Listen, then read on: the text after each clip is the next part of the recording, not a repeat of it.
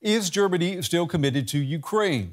A government spokesman has denied that Berlin is turning its back on Kyiv despite budget plans that call for reducing aid to Ukraine by 50% next year. Now, the spokesman, Wolfgang Büchner, said reports that Germany was reducing its support for Ukraine were, quote, simply inaccurate. He added that despite plans to cut spending to Ukraine, Chancellor Olaf Scholz is fully committed to backing Kyiv for as long as necessary. All right, I want to bring in now the German lawmaker, Boris Mijatovic. He's a member of parliament for the Greens, and he also sits on the Defense Committee. It's good to have you with us. Let me ask you, we've got a denial from the German government that Berlin will reduce its support for Kyiv, but we have a report that says the budget next year sees a reduction by 50%. Do you know what the truth is? Hello, Mr. Goff, and thank you for having me. We will see what the truth is when the parliament decides over the budget. For the moment, I can only warn that we don't gamble with the peace that we all need in Ukraine, and that we gamble with the support for Ukraine. There's a very simple analysis of the situation. If Ukraine stops warfare, Ukraine will not longer exist. And if Russia stops warfare, there will be peace. So we are supporting Ukraine as long as it takes. Let's take a look at the numbers. Maybe that can give us some clarity. This year, Germany has earmarked almost 7.5 billion euros for military support for Ukraine.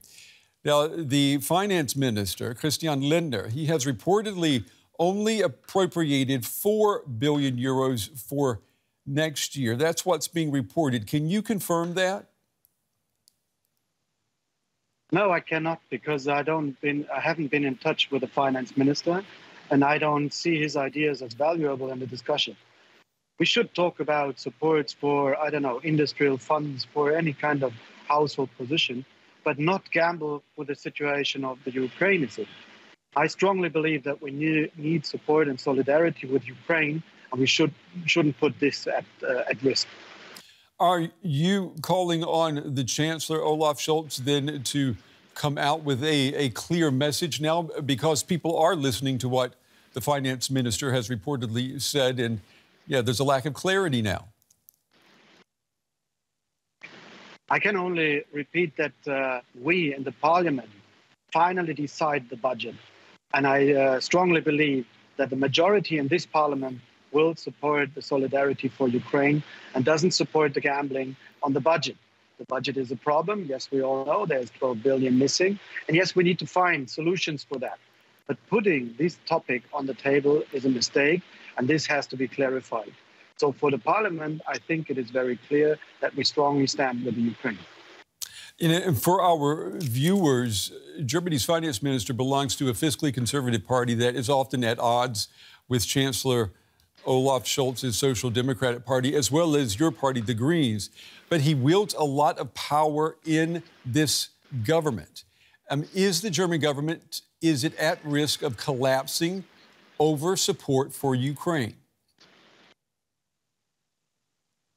I don't think so. I think our finance minister is trying to find ways to get his budget done. This way he has chosen now, or seems to have chosen, is a risk. And this is not supported by our party. And I think most Social Democrats won't support it too. So it's up to the government to decide if that draft that the finance minister will put or seems to put on the table is something to be really discussed in the parliament. I don't think so. I think we have better options to reduce substitutions in the industry or in other parts as well, to get that cut done that is needed for our budget. But our solidarity for Ukraine is not a tax that is necessary in budget debates. Mr. Mijatovic, if we look at the German public, there are ordinary Germans who are opposed to military support for Ukraine for many reasons. Some fear Russia's reaction to Germany's involvement in the war. Others feel the impact of inflation and want this money to be spent on other things. They think the money should be spent on the voters, the German people. What would you say to them? We still need to understand that this government is a three-party government that is dealing on many subjects very closely. Dealing with the people in Germany is a job that all Democrats in Germany have to do. We have 3 upcoming elections in our federal states where people are very in trouble with the situation you're in. Nobody likes war, and nobody likes what is going on in the war. But once again, if Russia stops the war will be over. They started the aggression with 200,000 soldiers, and we need to understand that this aggression wouldn't stop if Ukraine surrenders. They would go for more. And this is part of history that we learned, that we have to stand together. So this is a difficult situation. I can understand that German people think, well, maybe it's better to hide or to be silent. Maybe the aggression goes over us.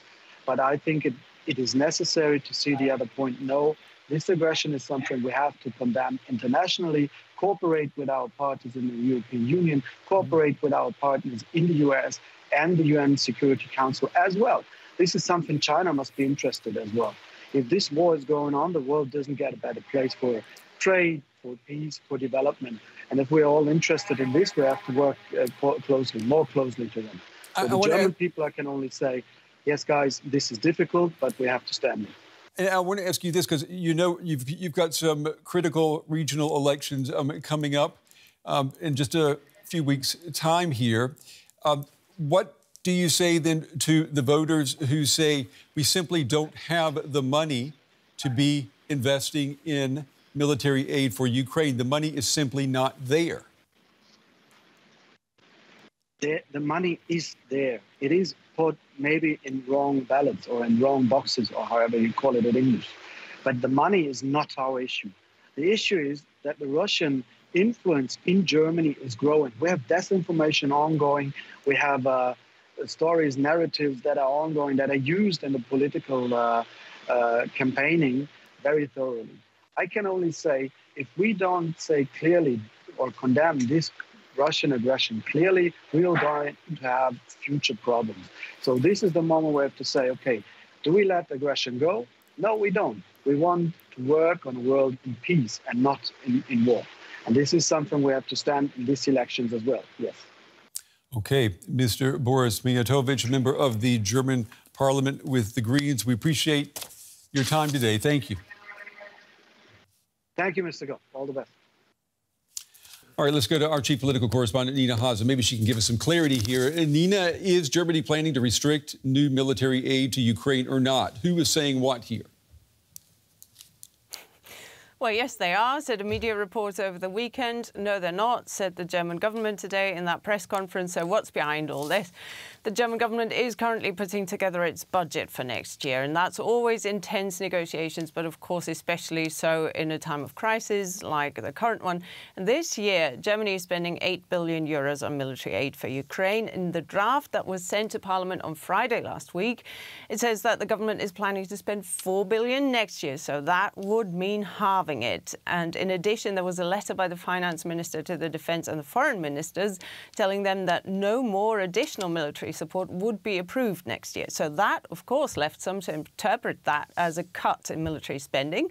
But the government, in a press conference today, said again that that was not true and that they're sticking to their promises, that they're placing their hopes instead on another way of financing Ukraine's military needs next year. And here they're talking about what the G7 agreed a few weeks ago, that a $50 billion loan would be set up for Ukraine that is based on proceeds from frozen Russian assets. And the problem here is that the details of that fund and when that will become operational are not clear. The government is hoping that that is going to be the case by the end of this year, early next year.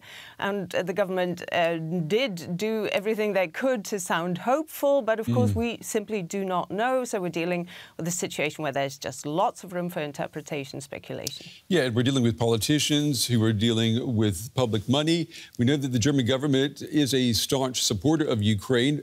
I'm wondering how much backing is there among the general population at the moment? Well, East Germans in particular are significantly more critical of arms deliveries to Ukraine than West Germans. We've got a couple of figures here. Only 28% overall in all of Germany call for a reduction in military aid. That is according to a poll by public broadcaster ZDF, but it's 45% in the East. So they want military aid reduced.